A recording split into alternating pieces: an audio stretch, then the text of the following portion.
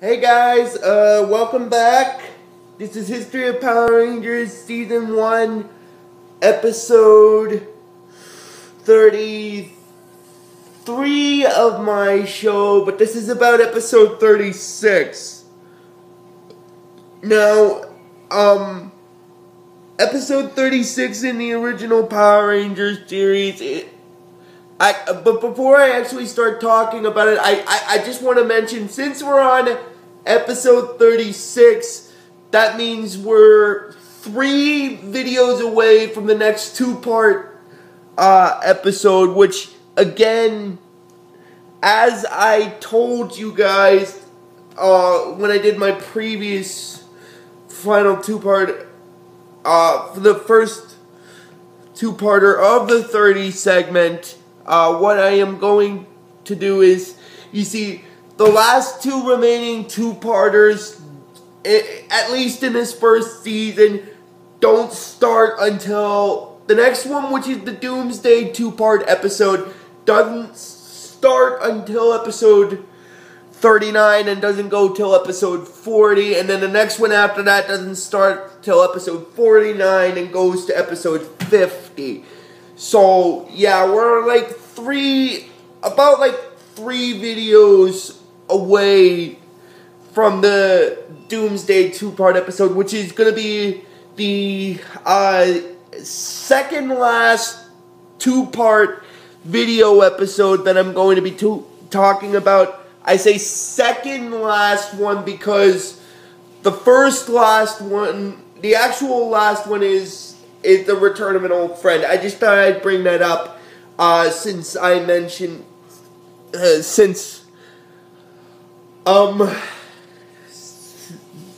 just thought I'd mention that since we're getting close to the second last 2-part episode. Anyway, now getting into it, this is History of Power Rangers Season 1, Episode 33 of my show, but this is about Episode 36.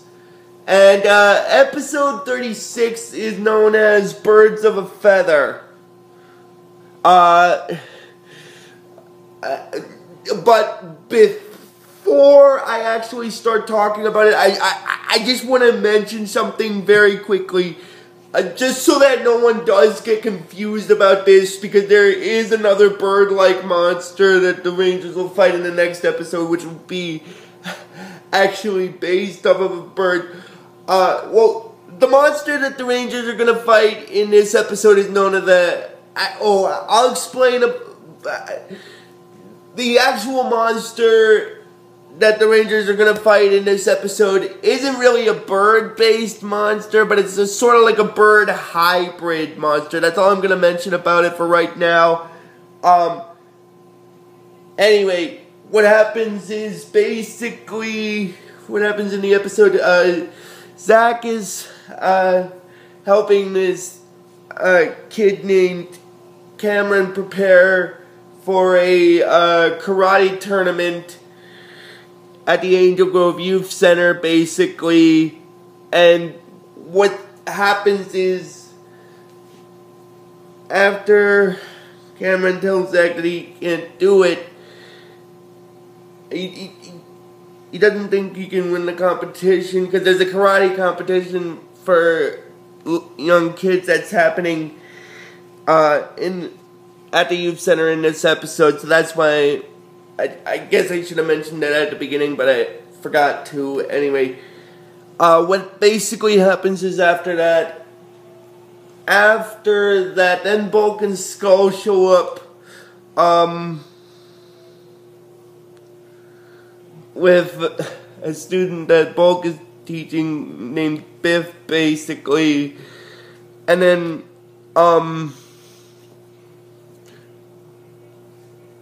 basically what happens is, after Bulk kind of does this little mocking to Zach about telling him how Biff is going to beat Cameron in the karate competition,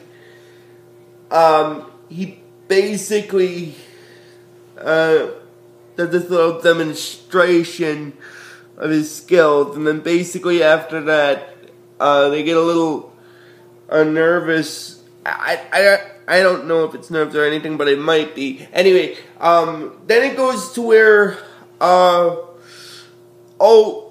before I actually continue, I might make this one maybe a little bit of a shorter video because I don't have much battery on my iPad. So what I might do is I'll record this now. What I'm doing now is I'll record it, but maybe I won't upload it till later today, maybe in the evening or something today. So I'll record this now, as I said. Now, getting back on topic. After that, basically what happens is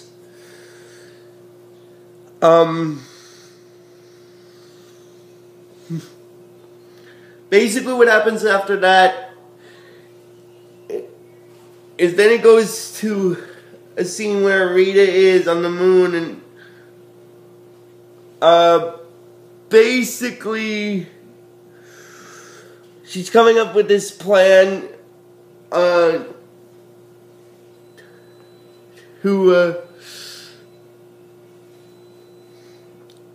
to send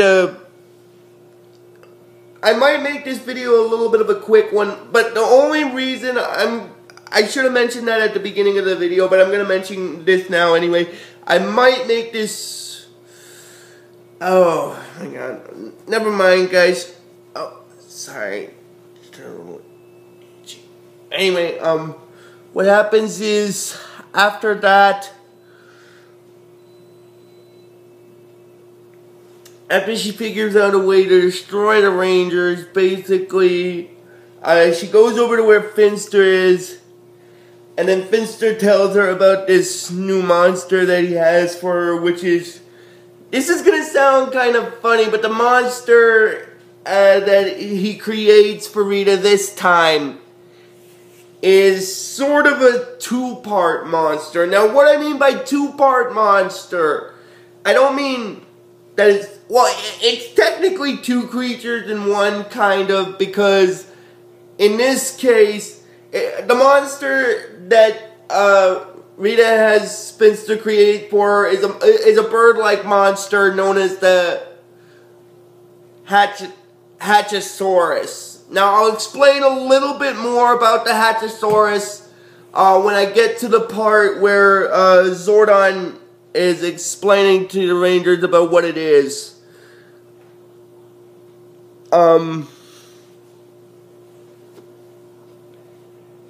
Anyway, I guess I can explain a little bit about the Hatchosaurus now since I brought it up. So, basically, what I meant when I said the Hatchosaurus monster was a two-part monster is because it's not that it's two creatures, but it's one creature, but there's an external entity, like a computer-based entity inside the Hatchosaurus. It's called the Cardiatron. Which is sort of like a organic, like, computer that is inside the Hatchosaurus.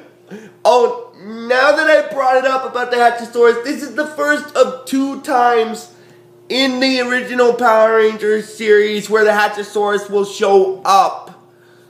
I say this, the first of 2 is because, the reason why I say that is because he will show up again in Season 2. I'm not going to mention the episode number because I want to save Season 2 for when I get to it. I just thought I'd mention the season. I don't want to mention what episode number because I want to save that season for when I get to it, basically. And then... Anyway, I just thought I'd bring it up because the Hatchosaurus is going to show up in Season 2. That's why I wanted to bring it up, guys. Sorry about that. I just wanted to bring that up because I felt it was relevant because the Hatchosaurus is the monster that's going to reappear in another episode, in another season of the original Power Rangers series. Anyway, continuing on with what I was saying, after, what basically happens is, after that, basically what happens is after that, the Rangers, their communicators beep, which is, Zordon contacts the Rangers on the communicators, actually, what happens is Rita sends the Hatchosaurus monster down to Earth, and then when the Hatchosaurus monster is on Earth, basically, Zordon contacts the other Rangers on, their communicators to tell them about the latest monster, which is the Hatchosaurus. So Jason answers, and then after he tells them about the situation, he goes to get Zach because of the fact that they're needed at the command center. And then when Zach is about to leave, he tells Cameron that he's takes care of something, and then the Cameron character that Zach is training for the chronic competition, basically he said that he can't do it without him, so he's kind of feeling a little down. Well, basically he's having a little bit of a self-confidence issue, like he's not believing in himself, which is kind of reminiscent of the Island of Illusion 2-part video that I did separately. I just thought I'd mention that. Anyway, basically what happens is then the Rangers show up in the command center, and then basically what happens is Zordon tells the Rangers about Rita's latest monster called the Hatchosaurus, and then they go to after that they go to fight the Hatchosaurus, and they manage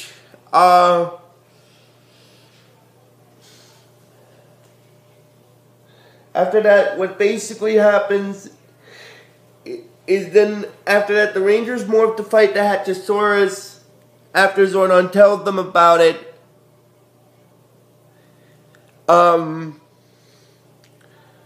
Basically what happens is, after they destroy the Hatchosaurus, because technically they have to fight the Hatchosaurus twice in this episode, but the only reason they have to fight it twice is because of Cardiatron, which is its computer-based organism that lives, which is, like I said, is a computer-based organism that lives inside the Hatchosaurus. So basically, without destroying the Cardiatron, Hatchosaurus will keep coming back regardless. So anyway, getting back into it,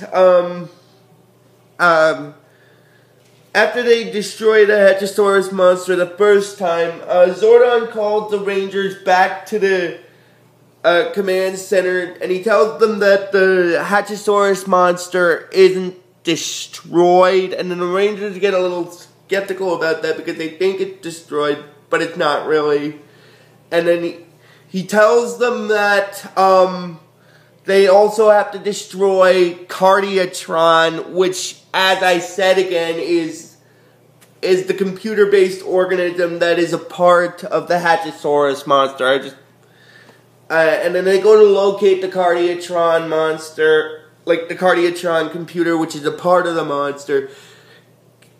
And the Cardiatron, it actually does play a huge part in the monster's destruction, because as long as Cardiatron still exists, the Hatchosaurus monster will keep coming back no matter how many times it's destroyed. So it's basically, it's one of the ultimate monsters that the Rangers have to fight in no matter how many times it's destroyed, it just keeps coming back, kind of thing.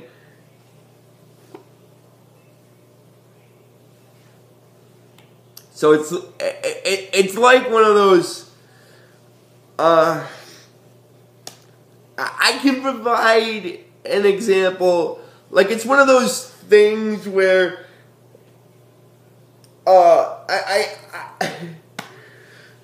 I might have to make a technical Greek mythology kind of reference here because of the Cardiatron. It's kind of like that Greek creature known as the Hydra monster, which is that serpent creature that has multiple heads, and no matter how many times, and it just, if you cut off one of its heads, two more grow back in its place. And in a technical sense, that's kind of what this is, because without Cardiatron being destroyed, the Hatchosaurus just keeps coming back regardless, so it's a repetitive process. I just wanted to get that out of the way. And then after Zordon locates the Cardiatron, Jason goes to fight the Cardiatron monster, part of the Hatchosaurus monster, on his own. After the Hatchosaurus is reformatted, and he goes, well, actually, they fight the Hatchosaurus monster in the Megazord, and then afterward, after a little bit of fighting in the Megazord, basically what happens is Jason goes inside the Hatchosaurus monster to deal with Cardiatron, and then when he and Cardiatron start fighting, Jason starts playing the Dragonzord flute that he got from Tommy in the previous episode because of the transfer of the Green Ranger powers over to him, basically. So basically, he's basically got the Green Ranger's primary weapon in this episode. At least for the rest of this first season. Well, at least until the Return of an Old Friend 2-part episode. I just thought I'd get that out of the way. And then, while he's fighting the Cardiatron monster is telling... The Cardiatron part of the Hatchosaurus monster is telling the Red Ranger that he's an excellent opponent. It's a pity that he has to destroy him. And then they fight the Cardiatron monster. Well, then Jason fights the Cardiatron when he's out of the monster after getting it out of the Hatchosaurus' body, and he manages to destroy it.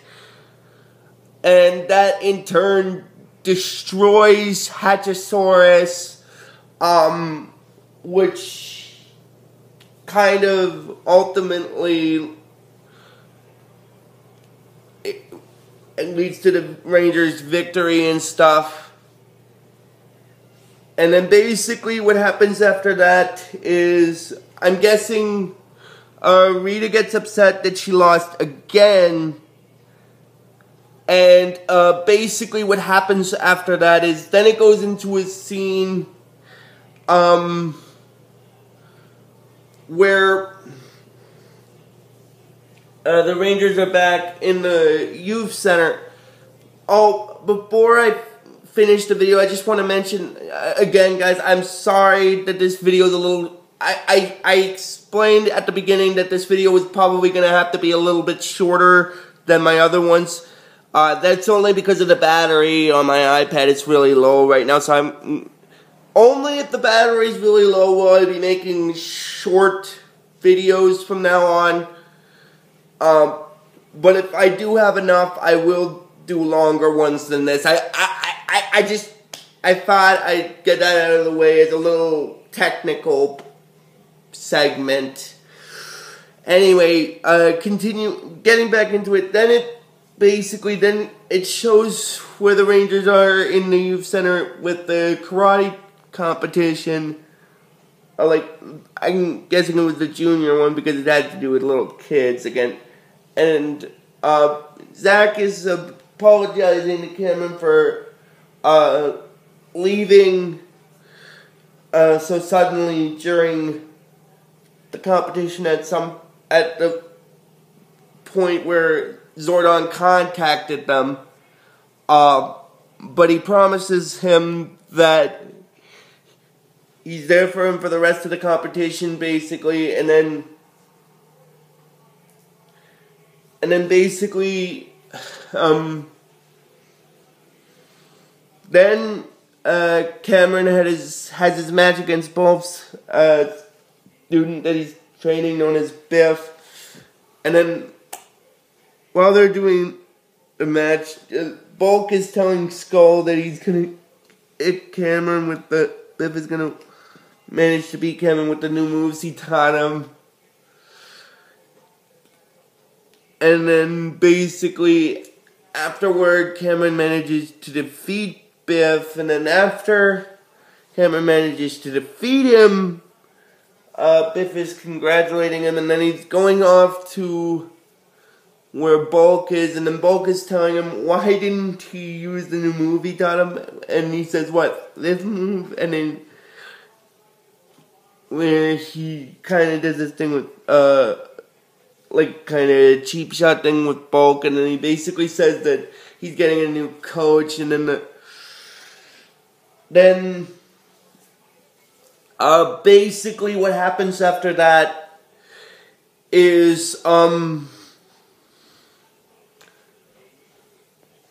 Zack is congratulating Cameron for winning the karate competition, and then that's kind of basically where this episode stops. So if you guys like this video when I post it, I'm probably not going to post this today. I might post it tomorrow. So when I post it tomorrow, just please give it the real best you guys can. And I'll see you guys sometime tomorrow for the next video. So until then, guys, like I always tell you with this series, may the power protect you always.